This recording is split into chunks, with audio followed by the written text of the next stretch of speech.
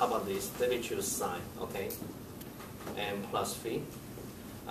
Or otherwise, if you wish, you can choose into the cosine, tan t plus, let me call it sine, okay? Whatever the format.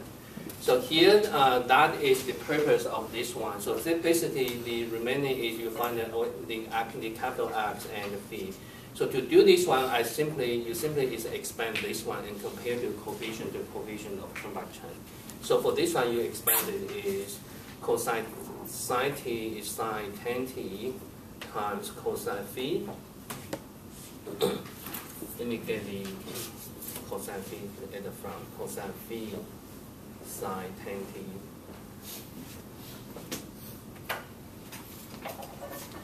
plus sine phi cosine tan t.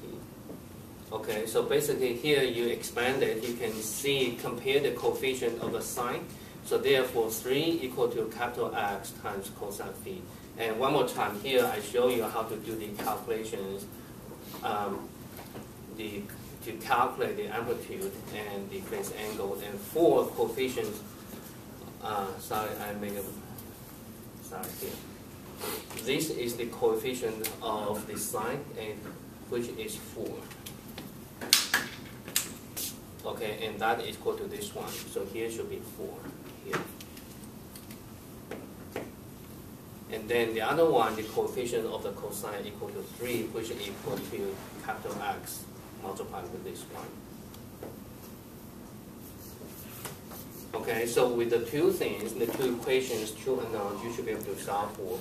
So from here, the first one is this. You simply take a square term of the equal sign, so that is this 4 squared plus 3 squared equal to capital X squared sine squared plus cosine squared. So that is capital X squared. So therefore, from here, the capital X equal to 5. And then you, then also you divide the terms. You compare the terms divided to each others. For example, here, 4 over 3 will be equal to cosine phi divided by sine phi. So that means the 3 over 4 equal to cosine phi sine phi, and that is tangent. So from here you can find the tangent equal to arctangent, the phi equal to arctangent of this one. Okay, so once you have this, the capital X equal to this one and the phi equal to this one, and doing symbolic calculations, numbers is like this, symbolic calculation is like this. Okay, and here I applied a little bit another the formula here. So that is the arrangement of the textbook provided to us, and which means we have magnitude here, and we have phase angle here, and that is just like the formula in textbook. Okay. And again, this is not necessary. As long as you can get this step, that should be fine. And I like this one. I prefer this one I prefer this one over this one. Okay. I prefer this one. This one is okay. Okay. So that is the whole what's going on in the formula, and I haven't provided this grading to TA yet. But I will let him know. And so, yes. If you're going to provide it to the TA, so... yeah, I will provide TA these things. Well, the last step, so for your omega, like at the very bottom of the next page. This one? Of the next page. Next page. You evaluated it to be 1.133. Yes. And it's not that. It's 1.323? 1.323? Yeah. No. Well, the calculate... No, because that's omega. Yeah, omega equal to this one. Yeah. Square root of this one, how much? Square root of 7 divided by 4 is 1.322875656. Oh, so it's 1.323. 1.323. Okay, Yeah, so I mean, my yeah. mistake. Let me correct that one. Okay. Okay. Sorry. Okay. 1.7. Okay, never mind. And I will fix that one. Okay. Well, I'm just saying, but thank you for going through this. So this one kind of show you the what's going on here, and basically, yeah, okay. Any questions? Do you know what we are talking about? Okay. So now, if no questions, then we can go to the model. So last week we talked about this one, and basically the equations we show you is this one. We have the m, the mass is m, y dot plus cy dot plus ky equal to, here we have the loading applied, the loading, assuming we have additional loading applied to the mass, and last time I showed is f of t. And say if we are given the initial conditions, this one equal to 0. So basically here we take the plot transform we can have is y of s and m s squared plus cs plus k and equal to f of s. And here here we have taken is y of t, the plot transform is defined as y of s. The plot transform of the force function equal to f of s. Okay, we have utilized the two definitions. So we have this, and last Friday I also give you the certain numbers for examples. So here we can calculate y of t, and so therefore, say you can calculate y over s will be equal to f of s and m squared.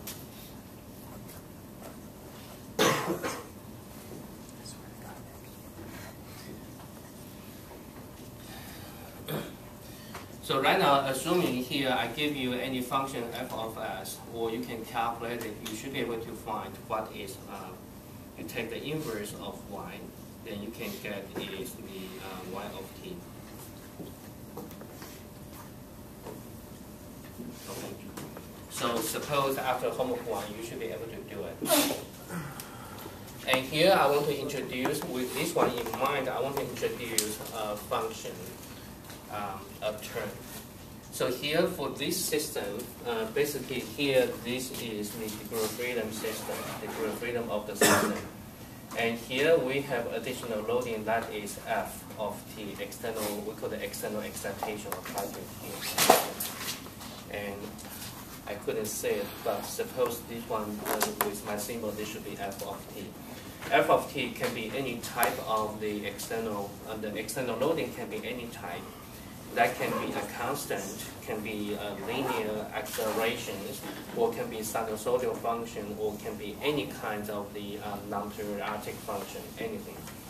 And by considering these external excitations, the vibration system is called the forced vibration system. Okay, that will be covered in your vibration for ME408. But here, the concept is this. We are given excitations, and excitation is the external signal we apply. And then we simply want to see how the system responds. So the system response is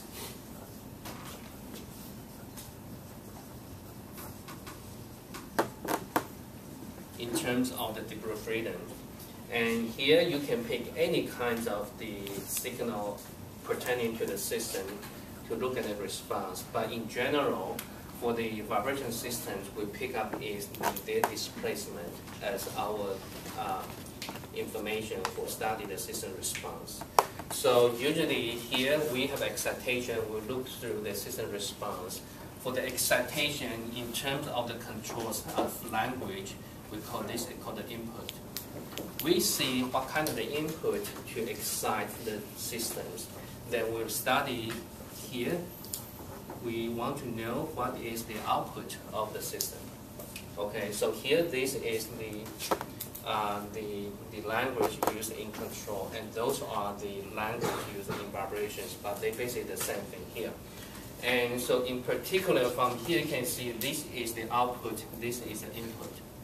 This is the output, the plot transform of the output. This is the plot transform of the input. So in control, we have the particular term we call the transfer functions.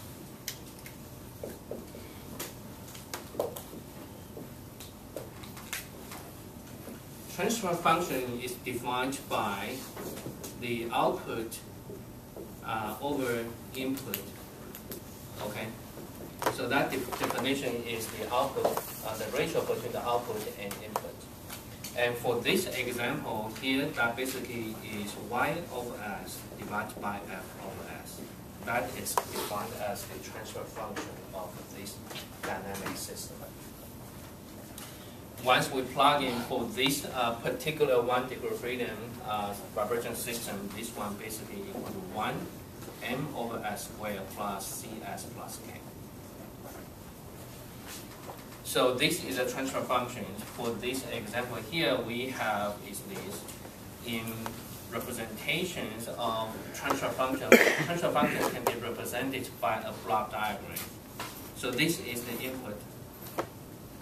Input is f of s, and this is output, and which, for example here, that is y of s.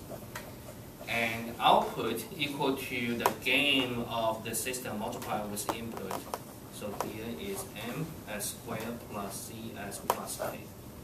So you look at this one, y equal to this multiplied with f, y equal to these transfer functions multiplied with f of s. In terms of the algebraic kind of multiplication procedures, this block diagram basically is to replicate this kind of sequence.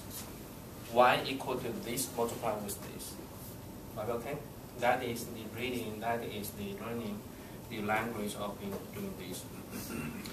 And sometimes people like to say this is called the block diagram, and sometimes people call this called the gain. For the gain of the system, or you simply name that as the transfer functions. Okay, basically this is the transfer functions.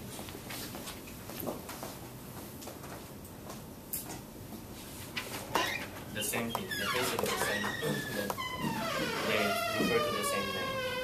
Okay. And with those things in mind, because here we have this one, actually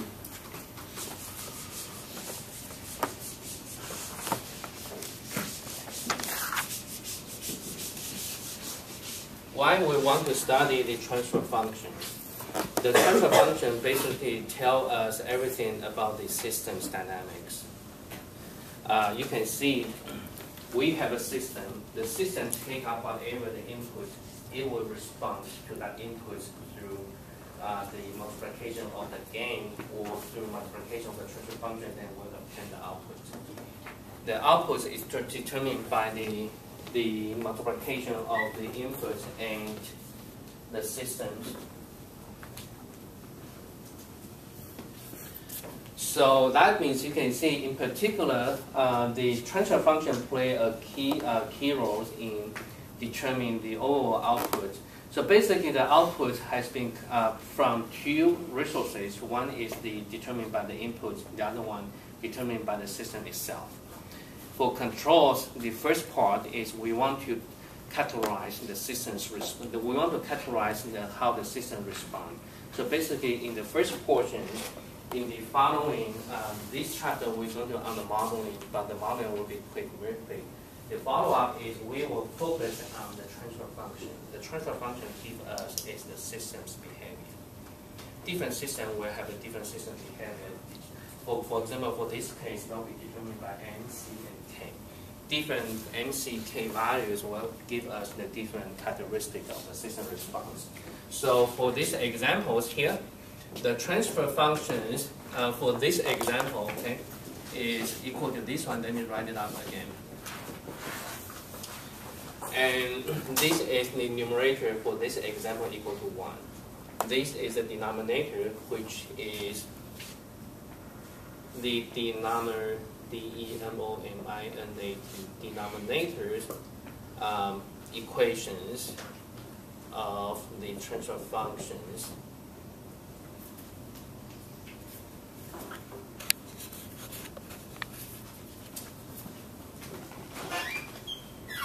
If we set the denominators equal to 0, this basically is called the characteristic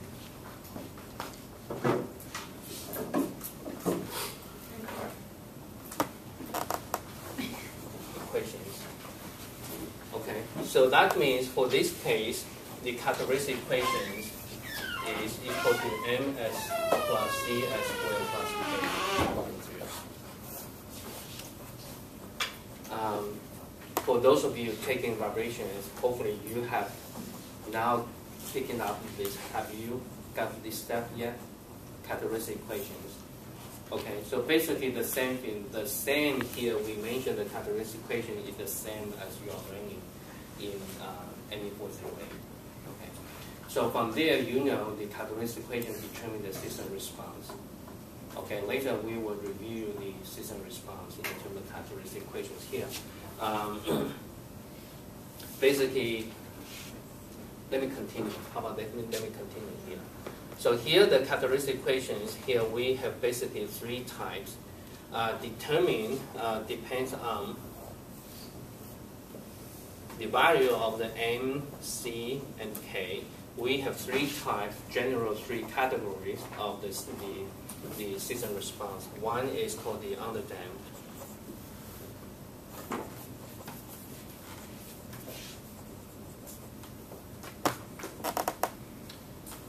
Vibrations. The second one is the quickly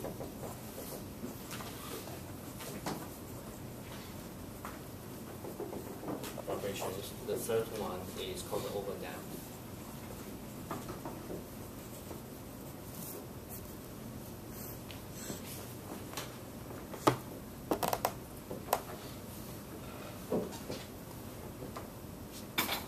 Okay, depends on the values, and for this one, basically here, in terms of our definition is this. We look at the roots here. For this one, the root has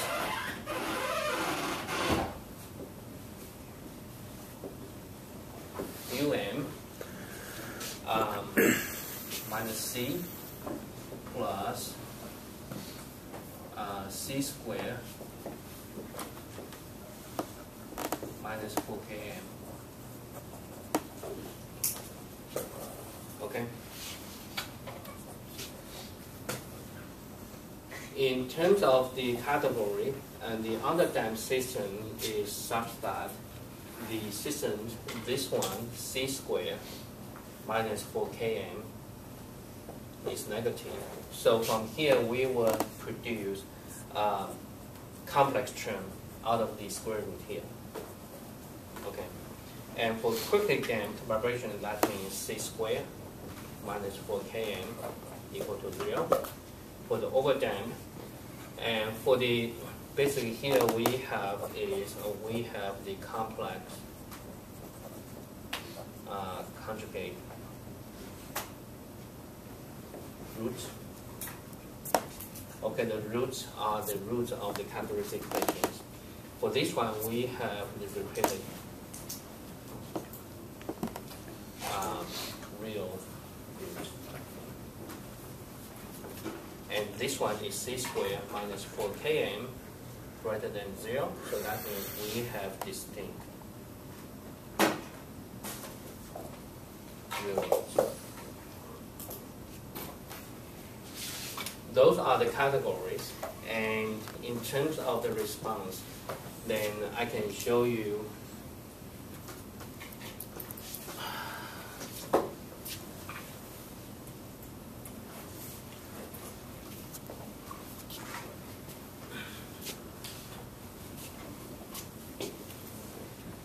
can I write down here?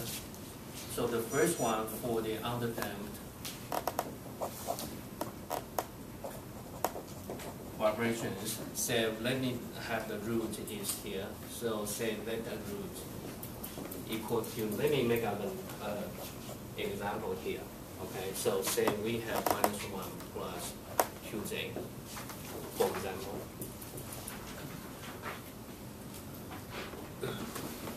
what the mean of these in our vibrations. And let me show you by example here. So that means if we have a rules like this, then that means, which means we have the characteristic equations is something like this.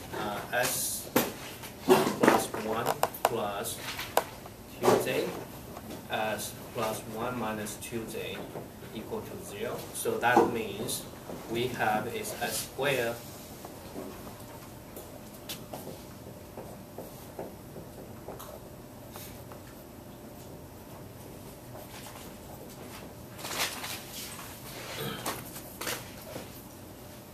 That'll be right?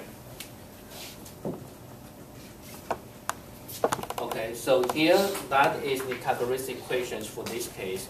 And if you like to expand it, basically if you expand it, that means here the m equal to 1 and c will be equal to 2s2 and k will be equal to 5 here, for example. Okay.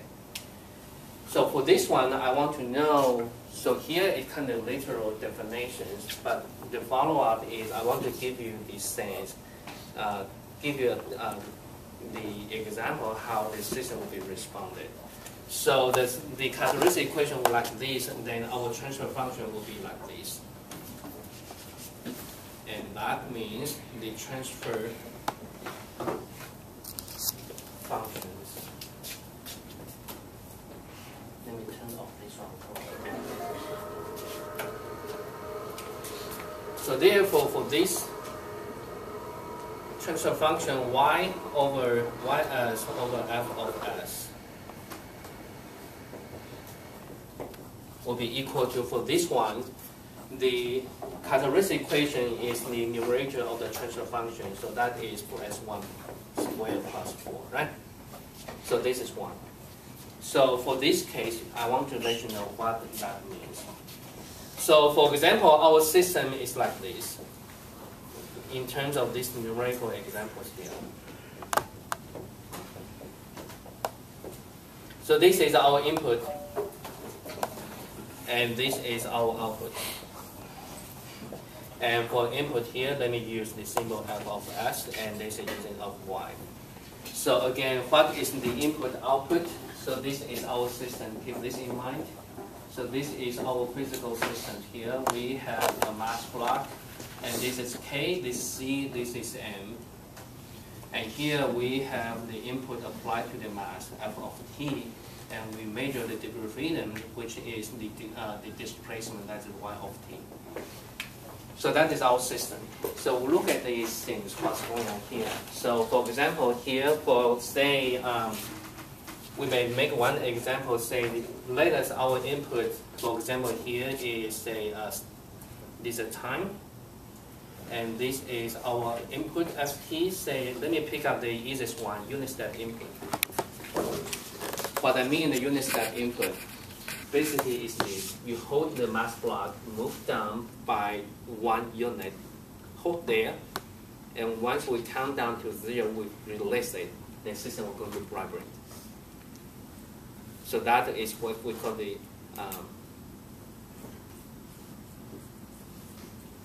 is that right?